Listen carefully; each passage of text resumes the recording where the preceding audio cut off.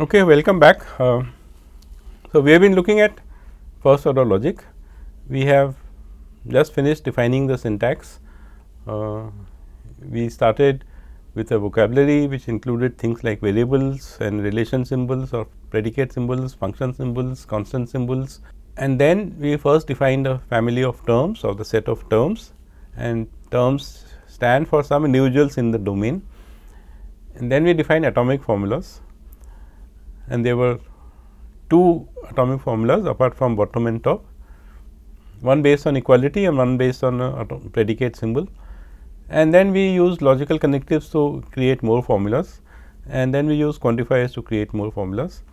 And then we said that of all these well defined formulas that we are creating, those formulas in which there are no free variables, those are sentences. Okay. So, now let us move on.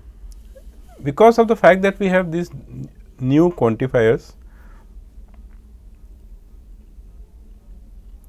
for all x p x,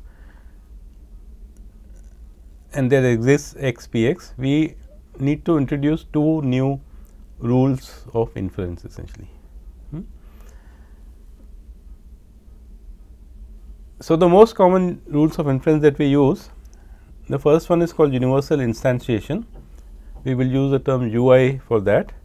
What it says is that if for all x p x is true, what does that mean? It means that for every x that you can think of in the domain, p x must be true, which means that if you choose a specific individual a which comes from the set of constants that you have,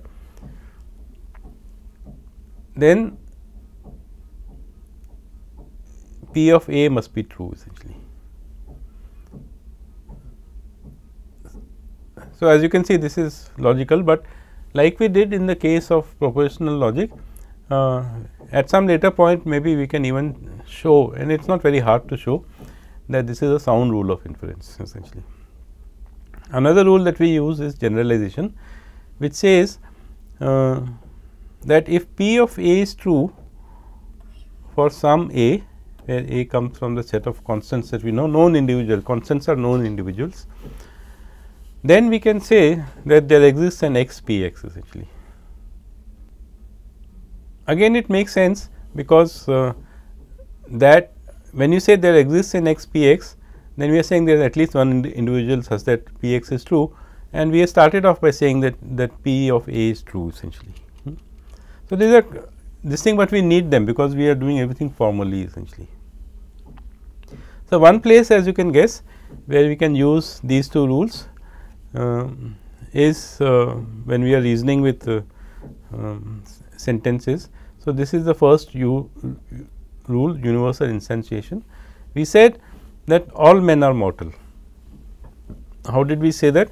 We said that for all x, if x is a man, then x is mortal.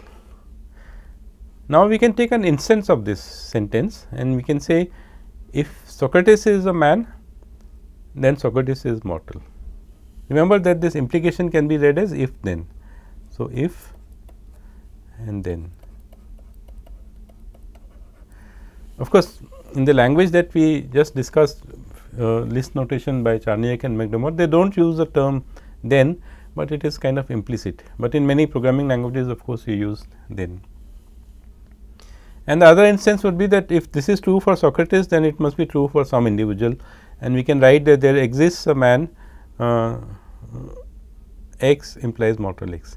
Now, notice, and I will leave this as a small thing for you to ponder over. What is this sentence saying essentially?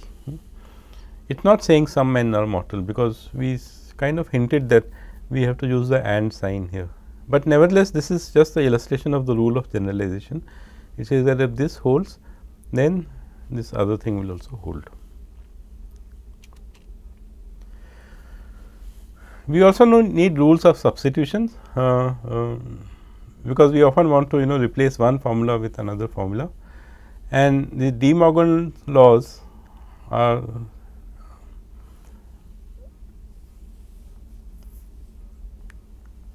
some of the most, we saw De Morgan's laws in propositional logic also, if you remember this thing, where we said that for example, not alpha and beta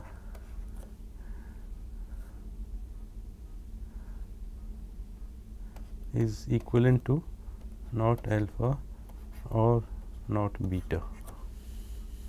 If you remember this law, this was from the propositional logic. What do we do in De Morgan's law? We push this not somewhere inside. So, when you push this not inside the bracket, then it distributes over the constituents, but it flips the sign of the connective essentially. A similar thing is happening here. When you push this not across the quantifier, it goes to the other side of the quantifier, but it changes the nature of the quantifier. You started with for all x, and then you ended up with there exists x, and the not has moved inside. So, a little bit of a preview about the semantics of these connectives. We said for all x means for every x. So,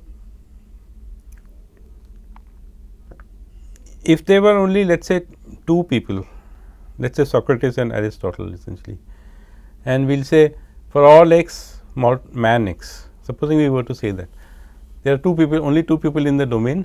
So, when you say for all x man x, it means that every x in the domain is a man, which could very well have been written as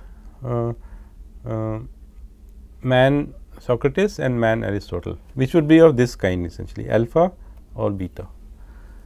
And if you were to negate that, then we will push it inside, then we will get the negation of. So, what is the negation of everybody is a man? The negation of that is there exists an x who is not a man essentially. That is the negation of that, the opposite of that essentially. And that is what we are saying in propositional logic, and something similar we are saying in first order logic.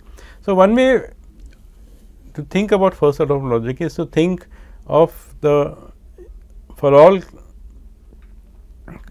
quantifier as a kind of a universal connective A and B and C and D and E up to for every element of the domain, and the existential quantifier is like a disjunct essentially A or B or C or D, at least one of them must be true for A or B or C or D to be true.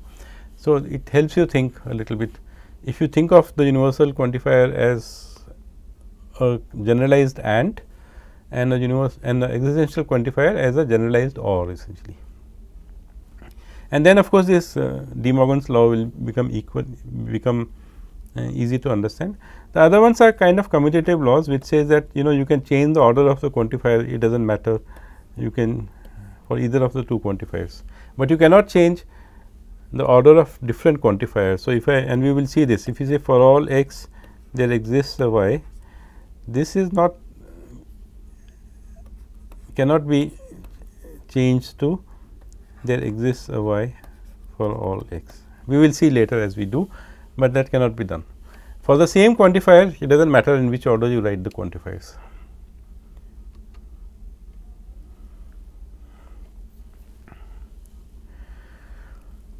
Okay.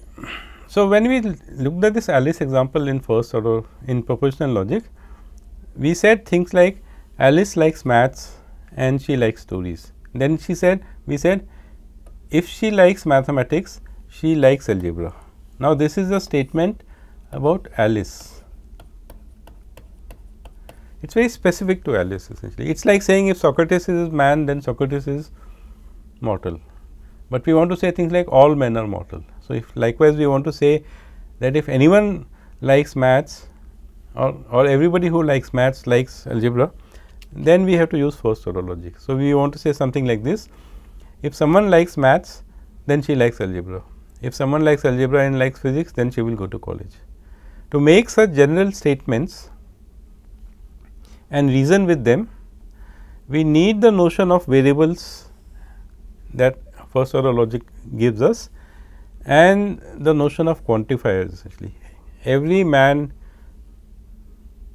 for every x that you can think of, if x is a man, then x is a mortal. Every man is mortal, all men are mortal.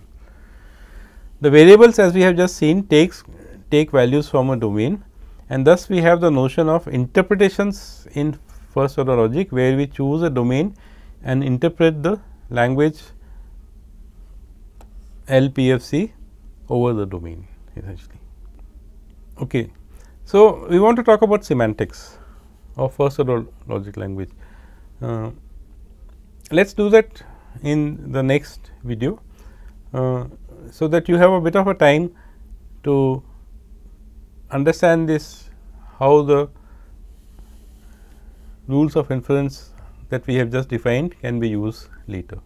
So, we will come back in the next session and talk about semantics, when are sentences true and when are they not true.